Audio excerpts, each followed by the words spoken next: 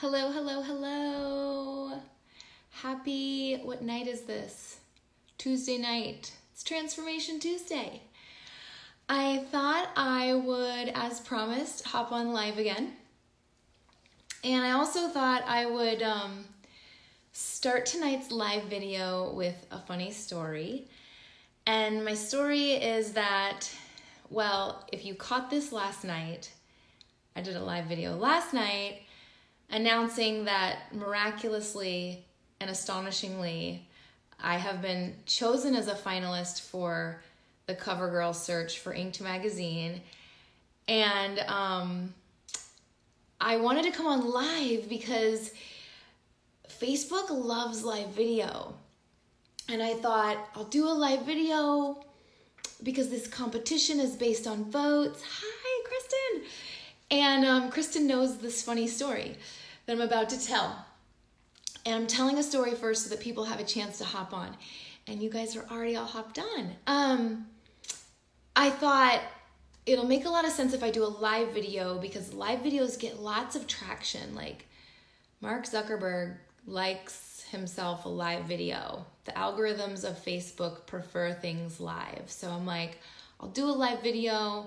I'll explain to them how I got into this contest and I'll ask them to help support me with votes. And so the funny thing is the video was great and it was awesome. So thank you guys that joined me last night. That was great fun that we had. But then when the video was over, I went to share it. So hi, Rumi. Anne was my roommate once at a Beachbody Live Master Trainer event, so henceforth she's always just referred to as Rumi. I went to share the live video. You can share it. You can also save it to your camera roll, which I like to do that too, because I like to take good live videos and put them on my YouTube channel. And guess what I accidentally did? I accidentally reported the video. I reported it. You know how you can report something as like inappropriate?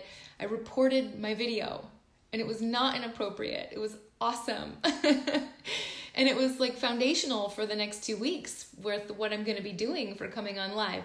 So I was actually able to save a copy of that video to later upload it to my YouTube channel and to later actually even upload it to my Facebook account, although it's no longer live. So that's my funny story. So if you missed sort of how and why I ended up in the INKED Covergirl magazine competition, you'll have to go back and look for that strange live video that I reported as inappropriate. I told a couple of my friends, they were laughing at me like, you reported yourself, haha. And I was still pissed off about it. I did not want to find humor in it. Okay, so what I'm going to be doing tonight is talking to you guys.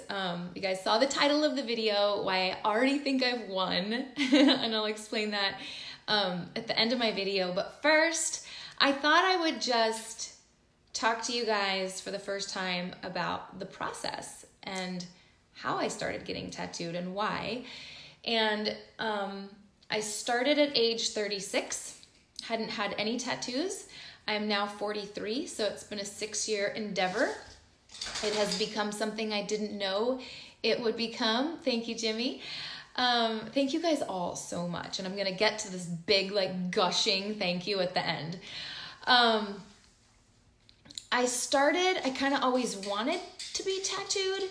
I'm also an artist. I also am I'm actually really conservative. I was raised in the church. So I felt like it would be unaccepted for me to get tattooed.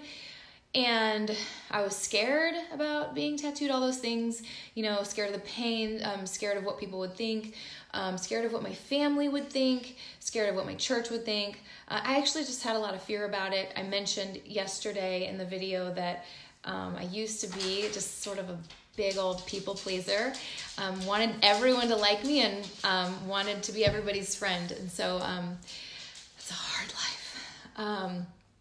So I wanted to get tattooed and I started looking for a tattoo artist. I went to some tattoo shows. I would ask people that I would see in real life, like, who did your artwork. Even if it was artwork I didn't like, I'd want to know who did it.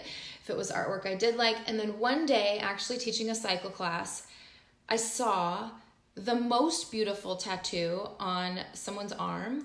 This man, it was a tattoo of his wife. And it was the most beautiful tattoo I'd ever seen. Obviously, art is subjective. To me, this was the most beautiful tattoo I'd ever seen. And I was like, that's like, I just need to find out who this artist is. And like, I hope he doesn't live in New York. I hope I don't have to fly across the country. So I found out that he was pretty local. It was going to be a road trip, but still in Oregon, barely, Southern Oregon. And this is very exhausting trying to please everybody. Believe me, I know. I tried for 40 years. And then I stopped and it's like, life is so good. I get to see who my real friends are. I get to see who really likes me for me. Anyway, so I was warned that this artist likes to, is just very picky. Books are closed, hard to get into, like doesn't really take on new clients. And so not to have high expectations, but that if I were to maybe go meet him, maybe then there would be a chance. And so, but it's a road trip. It's like a 3-hour road trip to like maybe go meet somebody that there might be a chance. And so that's actually where it started. I took that road trip and I met this tattoo artist. And for those of you guys who don't know, his name is Jeff, Jeff, Gogue, Gogue. He's Guamanian. And his shop is now called 26 Swords. And I'm only telling you that and spelling that out in case you wanted to like look him up. YouTube, Facebook, Insta, whatever. He's an awesome guy. He's an awesome human being and is now a very dear friend of mine. So it started with my husband and I coming into his shop saying, will you tattoo us? Yes, us. Yes, my husband and I. My husband also got tattooed by him 6 years ago, a portrait of me on my husband's chest. And he stopped getting tattooed because it's not so much for him as it was for me. So let's see, that's kind of when it started. And it started with this is very ironic, it started with me wanting to do kind of an homage to my father. It's ironic because my dad is who I feared the most when I decided to get tattooed. In fact, I didn't want him to know, and I didn't tell him. And I was like, he never needs to know. But I still wanted to honor him with the artwork, which is funny. Eventually he found out. Didn't go very well. Still isn't going very well. But my dad used to call me, my dad is like a nicknaming kind of a person. Like, I love that. I love that my dad likes to nickname everyone. I love nicknames. He used to call me all kinds of things. Like one of his nicknames to this day, he calls me Elbow. And he would call me Belle. Like sometimes like Belle, like Belle, like beautiful. Sometimes Belle, like bells, like Bells. And I loved that he called me Bells. And some of my friends that know that call me Belle. So anyway, I wanted to get bells on my arm. This is where my tattoo started. It was an homage to my father, who I knew would hate my tattoo. I know that sounds crazy. It's okay. It's just, I know it sounds crazy. So but I was like afraid that also that being tattooed might make me look like masculine, and not feminine and pretty, which mattered to me. So I wanted the tattoo to look feminine and I wanted it to be bells. So we did bell flowers, and it was a very airy tattoo down my left arm. And you can't really see that much of it today because it has changed a lot. Or it hasn't really changed a lot, but it's just now kind of hidden. But it was a very airy, and by airy I mean you could see a lot of negative space. You could see a lot of skin. Hi, Amy. Hi, Wendy. You could just, it was very airy. You could see more negative space than positive space, more skin than tattoo. And it wound around my shoulder, my side, all the way down, really far down my hip, and onto my butt. And that was the first tattoo. And then my husband got tattooed at that same appointment. And then anyway, later I went back and I did my, I decided to do a sleeve on my other arm, like a sleeve that doesn't have all that negative space. And this was an homage to my mother. My mother and I are, I love her. I think we are so close. And she'll probably hop on this video if she's not already on here. And I don't think she was keen on the idea of me getting tattooed either, but she respects me. And so this tattoo is an homage to my mother and her mother, my grandmother. And this is a very Art Nouveau theme. Alphonse Mucha, he's an 1800s painter, and he painted a lot of different things, women, floral. And this woman is winter. She represents winter. I could say so much more about it, but I'm gonna move on. So this Art Nouveau sleeve really, to me, is a beautiful tribute to my mom and to her mom, who has passed away. And they love birds, they love the snow, they love Christmas. And Stephanie remembers coming in a cycle and seeing the one on the right after I got it. So what's interesting and what I wanted to share with you guys about this sleeve is that I was still so afraid of the world and what people would think of me and the church and all those things. And so I was very like, I want it to be a 3/4 sleeve. Like, it needs to stop here. So it actually stopped at the bottom of her dress because I was afraid of it ever being seen, and I really wanted to be able to hide it. So just to fast forward a little bit in this progression, because I have a lot more to say and I should not talk to you forever. The next appointment, you guys, was for my back. And I think what's interesting about my back piece, and my back is my favorite part of the entire piece. My back is my favorite piece. If you were to ask me, what should I get tattooed? If you were to ask my opinion about getting tattooed, I would say go big, make it epic. And I would also tell you that your back is a beautiful canvas. It's this big open space. And so my back is my favorite part. And what's interesting about my back, you guys, is that it was literally an impromptu, spontaneous decision that I made late one night to start it the next morning. It was, what's the word I'm looking for? Impulsive. It was like, you think, like, when you think about getting tattooed, you don't want to be impulsive, right? I made the decision that night that the next morning I would get tattooed. So decisions like, what are we going to tattoo on my back, were made in moments. And it's the most epic part of the whole piece. And so I love that part of the story. My back is these two beautiful white egrets flying under the moon. And without going into too much detail, that to me is a tribute to my marriage. Some people, like, I don't wear a wedding ring, which is another discussion. But my back is like my marriage. And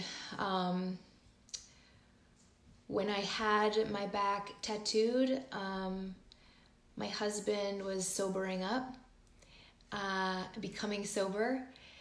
And it was this homage and this tribute and this picture of our life to me. And yet at the time, I didn't even know if my marriage was going to survive that time. And it's so meaningful to me now. And again, that was an impulsive decision. So but at the time, I still could hide my back. So I still was like, I was becoming pretty heavily tattooed, but in a way that could be hidden. And my tattoo artist, who I named earlier, Jeff, he was also going through a transformation professionally as well. Like, parallel to mine. And I let him lead me quite a bit. Thank you for all of those thumbs up. That's probably for my husband's sobriety. There's always like a lag time between like when you guys give emojis and when they show up. What was I gonna say about the parallel. So Jeff was starting to really do large scale, massive, epic artwork, like bodysuits. And thank you for all that love. Thank you for all of that.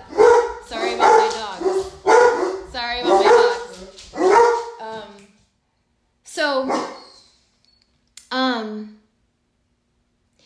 Jeff was starting to talk to me about Japanese style and about Japan and the culture behind this Japanese style, and it interested me, and I thought it was beautiful, and I was intrigued, and I was curious, and I started to study, and I started to read books about it, and I started to look up, I started to study like Japanese culture and tattoos. Yeah, sorry about the dogs. That is gonna probably always happen when I go live.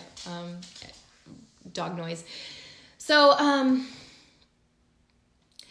I was just evolving. So also interestingly, my husband, this is not an easy thing for him. It's a monumental expense. And it's my body, and it was hard, and he wasn't always on board. Like when I was he wasn't as on board as I was. And so, I had been previously in a marriage where, I definitely did not have a say in anything. I didn't have a voice in my first marriage at all. I didn't have a voice. And, my husband really respects me and has always supported me and my voice. So even though he wasn't as into what I was maybe doing or didn't understand it, he supported me. But there was always this, for so long, for 4.5, 5 years of this process, it wasn't until last summer that he was like, I'm just all in. You want to cover your body? Cover your body. Because he didn't want me to do this and didn't want me to do my legs and didn't want me to do this part. And I get it. It's a hard thing. Let me swipe this away. There's a little calendar alert in front of all your faces. So, I wanted to respect him too. It was just a hard thing. It was a hard thing in my marriage. That ultimately has been a beautiful thing. So, at one point, he said, and I just got way ahead of myself. At one point, he was all in, and he's like, just go, just do it. And that's when I tattooed my legs, and that was the most recent. So tomorrow I'm going to wine country on a trip that a year ago I took. It was a year ago. It was 1 year ago. This trip that I'm about to take tomorrow, it was 1 year ago that my husband actually fully got behind me. But so anyway, back to sort of the progression, and I'll wrap this up soon. My back had this, huge back piece. And by the way, when you're doing large scale tattooing, it doesn't always look awesome. If you're doing a small piece, it can be finished in one appointment and it can look good. But when you're doing epic large scale work, it can be an outline can take 8 hours, and then doing a little bit of shading behind that huge piece, can take an appointment, and then you go home and you spend the next few months weirdly tattooed, and it's just a different thing, and it takes patience and force and trust, and it's just a massive commitment. And so I was growing through all of that, and then I remember when we decided to cross my wrists. That was honestly one of the scariest parts of my whole tattoo, because I was at that point, there was finally no more hiding from my dad. there's really, unless it's a Lululemon shirt with like the thumb holes, like it's real hard for me to hide it anymore. And so that was huge, so scary. Like I had my whole back done, no big deal, but like go across the wrist 1/2 inch, and I was freaking out. Similarly, when we decided to tattoo my chest, across my chest, I was also terrified. And I remember Jeff said to me, I remember sitting on the edge of his table in the morning to be tattooed. We decided we were going to do my chest. I knew that was going to happen that day, the outline, and it's not like you can erase it, like it's permanent. And he said to me before we started, people will see you differently now. Like people will judge you. People will judge you because you're tattooing your chest. Do you want to do this? And I was like, yeah, I do. That was a big pivotal turning point too. The wrist, the chest. And then of course, like finally, like my legs, that was like when my husband was all in. So, that's kind of like the backstory in kind of when and how it all progressed. I'm leaving out a lot of like fine detail, which I'll get into with you because I'm going to do a live video maybe every night for the next couple weeks because I want to ask you guys to vote for me in this contest. And I thought it's only fair that maybe I start to talk to you guys about what I've been doing instead of just showing you all the fitness stuff all the time. But maybe actually start to talk about this tattoo a little bit more. So it's been a scary thing for me. It's been about, I think, the reclamation of my life. Those of you that are like moms and you have babies and you breastfeed, and then your body just sometimes isn't your own for a while. And I think that in so many ways for me, and in my, like I mentioned, my first marriage, I didn't have a voice. I didn't have so many, like it just was I'm not going to air any dirty laundry on Facebook, but it was not a happy place. And so I know it's weird that I tattooed my body, but I think that has just been my own statement to myself. And it not really has ever been meant to be a statement to the world, but to myself and to maybe young women, or women of any age, that we can take our power back and take our voice back. And so anyway, that's a little bit about that. As far as the design goes, people always ask me, like, did you design it? Did your artist design it? And, honestly, like a lot of the design, it's conversations that I would have with my tattoo artist. He knows me very well now. And I trust him. Like I trust him, and we talk about concepts and ideas. And then a lot of it is just the aesthetics of, like, my legs are just about cohesive design. That's just like pulling elements and color and pieces from the rest of my body so that aesthetically it looks good together. So I'm gonna wrap up this video by thanking you and bringing it back to the title, which was my bait for trying to get you to come on live. And I hope I don't report this video tonight. I hope I share it effectively. And I hope I save it to my camera roll effectively. But P.S. I also never ended up feeling judged by my church like I feared. So I mentioned that earlier, so I wanted to circle back to it. I do get some negative comments. They do hurt my feelings, but it's the way it is. And mostly I get overwhelming positivity, and that keeps me going. So I wanted to bring it back to why I've already won this contest. Because I told you yesterday, and if you missed it, I'm definitely out of my league. I'm definitely not model material, by any stretch of the imagination. It's also a popularity, it's a popularity contest too, so it's based on votes. So the reason I say I've already won is because I'm the support from you guys and the fact that you guys have been voting and sharing and asking people to vote, like, is pure gold to me. That we have, and this is, you guys are like my fitness community. Like, I guarantee you 99% of the people that watch this are part of my fitness community, because that's mostly what I put out there on out here. And so it's cool that my fitness community would rally behind something that is like not fitness. It's cool that you guys would take the time to, like, it's just so cool, and I appreciate it so much. So your love is why I've already won, and also I've already won this contest because well, there's different divisions, Heidi. There's different divisions. So I think that there's like 40 divisions with 20 people in each one.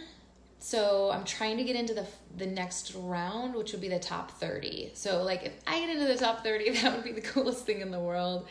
I definitely need you guys. I definitely need your help. So share it. Please do your little free vote every day. Please ask people to share. But my daughter, you guys, she texted me and she said, "You are unapologetically you, and that's all I aspire to be." And I could cry. I get choked up saying it because, like, she wanted me to do this, and I had cold feet because I knew, you know, I was self-conscious about putting myself out there, I guess. I definitely was. And so for my daughter to want me to do it, and for her to say, "You're unapologetically you, and that's all I aspire to be," is winning. And if showing her that kind of bravery and self-confidence is what putting myself out there, if that's the only thing that comes out of it, then it's the best thing in the world. So I came on live again. There's some other topics that I'll come back to this week. I am traveling with friends tomorrow, so hopefully they won't mind me breaking away and doing some live video with you guys. I don't think they'll mind. But I was gonna address some of, like, my frequently asked questions, like which areas hurt the most, and how much money have you spent, and like there's a lot of questions that I get that I thought I could come on as topics, like how has my family all responded. My son has started to get a bodysuit by the same artist, and like how that happened, which was not encouraged by me. I mean, like, I love it, I'm all for it, but it wasn't something that I pushed for. So I will share all of those things with you guys over the next 2 weeks. Please keep voting, and thank you for hanging out with me tonight. Now let me see if I can do this right, you guys. Don't let me screw it up. Okay, ready? Finish the video. Goodbye. Hopefully it'll post.